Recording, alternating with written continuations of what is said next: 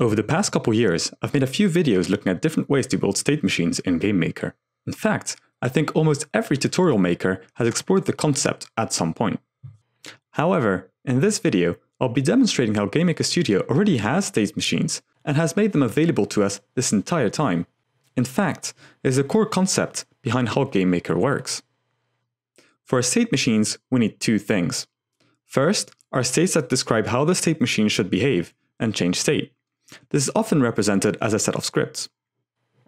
Second is the state machine itself. It must be able to have a current active state and run the code stored in that state.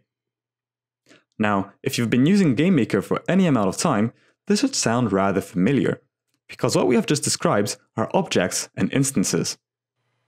Objects are just a collection of scripts that should run when different events are triggered, and instances perform the events described by their object index.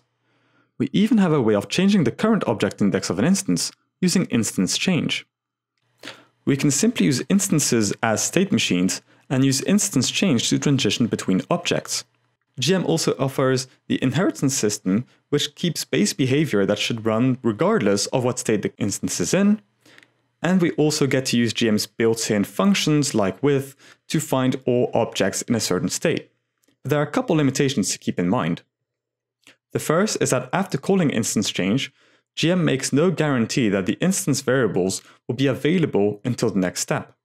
However, in my testing, I haven't had any issues with this, but do keep an eye out for errors. Second, if you are using the physics engine, then physics properties won't be kept automatically when you change objects, and so you need to transfer that data manually.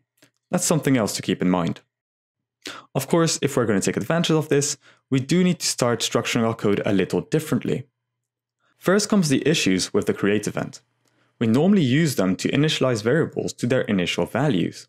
However, now that the create event will be triggered each time we enter a state, how do we initialize our variables without having our state transitions override them every time?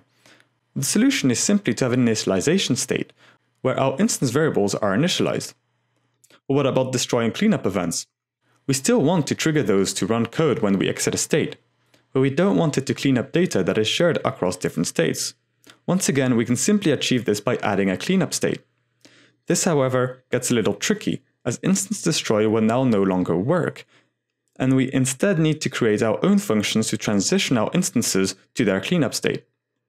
Now, thanks to object variables, we can easily define what state to transition to when the function is called.